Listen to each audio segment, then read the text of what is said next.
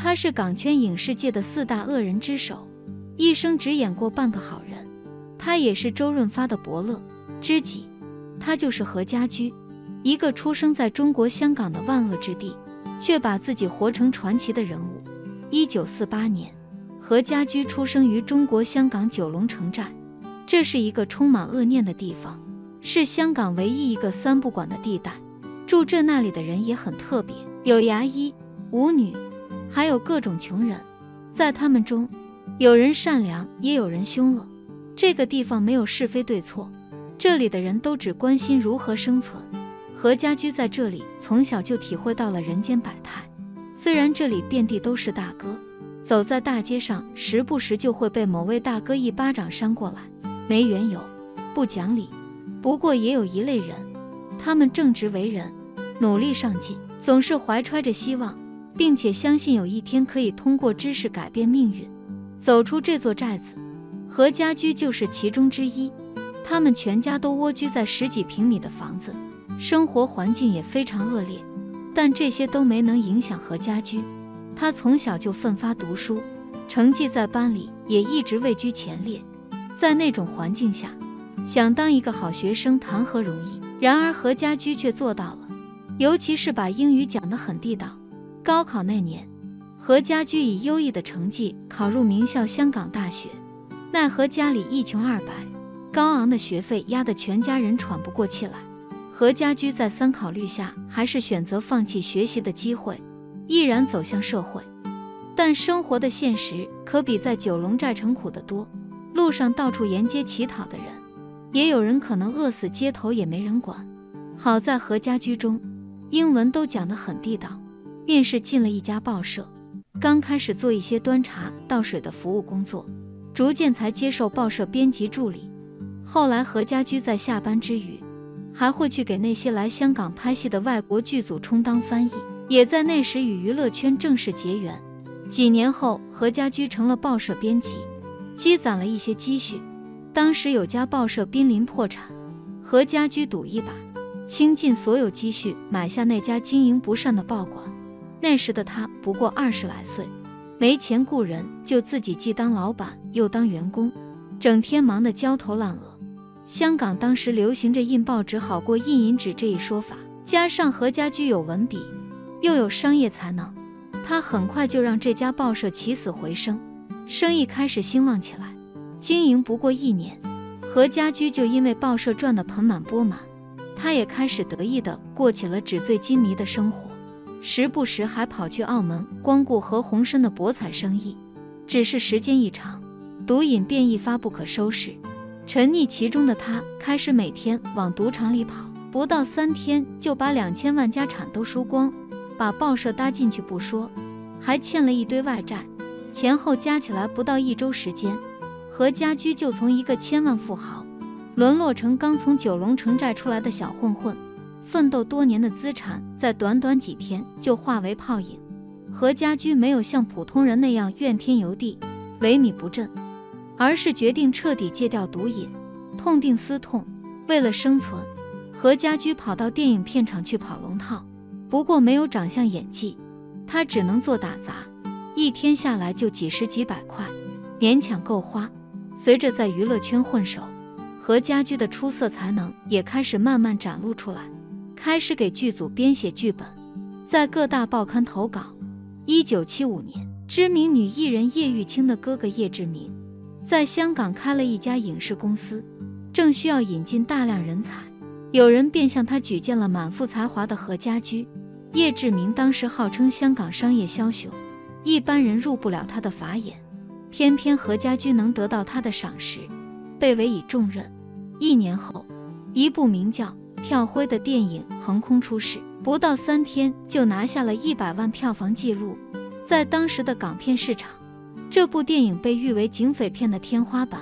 何家驹就是该剧的副导演。果然是金子总会发光，尽管何家驹也曾是最不起眼的那颗，有过第一次小有成就的作品，何家驹的能力开始被业界认可。后来何家驹的事业也步步高升，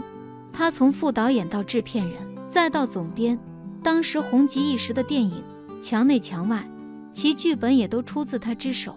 而后何家驹也在娱乐圈混得风生水起。1987年，在某次风云汇聚的舞会中，制片人林岭东一眼就注意到了其貌不扬的何家驹，便邀请他和自己共同完成电影《监狱风云》的剧本。创作结束后，林岭东看着眼前的老大哥若有所思，当即表示：大咪这个角色非你不可，他这么坏。何家驹：我吗？不是吧，林岭东，这个就像为你量身打造，你骂人的时候比这个角色还狠。此后，何家驹在扮演坏人的路上越走越远，在影片《监狱风云》饰演一位欺软怕硬的大佬。说来也巧，另外2个监狱大佬的扮演者李兆基、程奎安等，他们在后来也被称为影坛4大恶人。剧中的何家驹只敢挑软柿子捏，当年阴狠狡诈的形象着实令人难忘。不过那时候他已经年过40岁，即使能出名，这条路也不会有梁家辉、周润发他们有前途。于是他另辟蹊径，和周润发拉近关系，主动毛遂自荐，给对方当经纪人。虽说2人在剧中是死对头，然而他们在现实中却非常合拍。正好刚出道不久的周润发也需要朋友的帮衬，尽管当时周润发在《上海滩》中饰演的许文强红得发紫，但挣的钱也大多是公司的，而他除了出名，每个月的工资却只有1200块，原本就出身贫困，这让他连和女朋友约会都时常拿不出钱来。一个当红明星的工资还没有快餐店小哥来得多，周润发对此十分恼火。无奈当时香港的电影市场就是这样的，几乎全被垄断，要是他看不惯不想干了，好不容易积攒的名气也会付之一炬，这让周润发进退两难。何家驹也说，你们可能不知道，周润发当时属于人红钱不红。后来何家驹开始变招法带他商演，瞒着公司走学捞金。2人第一次去的就是美国赌城这些大城市，但经历周折，来回舟车劳顿也就能挣几万美元。之后2人商量着，周润发只管认真拍戏，何家驹则到处奔走，给他拉业务、找剧组。因为周润发当时有合同在身，2人在私底下就一直保持着经纪人的关系。在长期配合下，周润发的钱渐渐多了起来，而后2人便合开了一家公司。后来周润发违约，一时无戏可拍，何家驹又四处为他求人托关系，每见到导演就说，给我兄弟周润发一个机会吧，不论角色大小，露个脸就行。最终他为周润发争取到英雄本色，这才让发哥等来与狄龙、张国荣一同崭露头角的机会。周润发也不负期待，凭借此部电影一跃成名，成为新一代影帝。而何家驹也迎来自己的事业巅峰，就连谭咏麟、刘德华、吕良伟也曾是他的旗下艺人。当时何家驹被称为最红经纪人，绝非浪得虚名。周润发火起来后，经纪人也该换了，而何家驹在那时候也需要转型。随后他便把目光瞄向了演员，专门在影视剧中演坏人。当年香港4大恶人中，其他3位只是有的坏的傻，有的坏的搞笑，只有何家驹，他演的坏人是肉眼可见的心狠手辣。他长着一张恶人脸，写过剧本还当过导演的他，真正把恶人演到极致。不论多么穷凶极恶的角色，何家驹一个眼神就让人毛骨悚然，一眼就看出来这是个坏人。90年代的香港市场，一年就产出600多部电影，何家驹就顶半边天，例如《无期徒刑》、《霹雳先锋》等。他也因此被称为香港影坛4大恶人之首。因为演得太坏，何家驹在现实生活中也常被人误会，走在大街上会有人对他指指点点，也没人敢和他对视。在他拍完《监狱风云》没多久，有次何家驹去理发店洗头，仅跟店员对视了一下，那小姐姐便大叫着跑出去。对此何家驹也很无奈，他表示，其实我在生活中是个好人，从来不伤害别人，因为我一直信佛，相信因果轮回，有2年还只吃素，而且我对家人也很孝顺，尤其很听妈妈的话。不仅如此，何家驹在情感方面也很受挫折，很多女生见到他就觉得他跟电影里面一样坏，因此一直到晚年，身患糖尿病的何家驹身边也只有一条陪伴他。不过他也习惯了，这样更能把心思都放在拍戏上。何家驹与大半个娱乐圈的人都合作过，但唯独有一个人请不动他，那就是成龙。何家驹曾表示，成龙的电影太需要勇气了，不敢拼命都达不到他的要求。2004年，何家驹因为年龄增长，逐渐退出港圈。当时他已经56岁，勉强能去酒吧唱歌挣钱，但他依旧乐观豁达，最爱唱的就是《龙的传人》《上海滩》《爱拼才会赢》。66岁那年，何家驹客串了人生最后一部警匪片，而后一直卧病在床。曾经在一档节目中，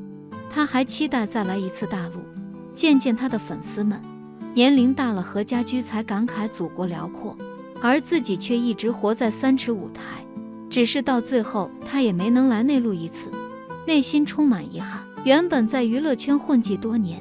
家底可谓丰厚，然而在去世前3天，何家驹似乎是有预感，他让人把自己送到赌场，将千万家产全部挥霍干净，卡里所剩仅几百元。这种行为让人觉得疯狂，但也像极了他在和命运对抗。在生命的最后一刻，他仍旧坚持活出自己最想要的样子。2015年，何家驹在医院病逝，多年的好友知己周润发为他安排一切后事。虽然两人当初为利益走到一起，但走到最后也仅有周润发才真正算得上是他唯一的挚友。在悼念时，周润发悲痛道，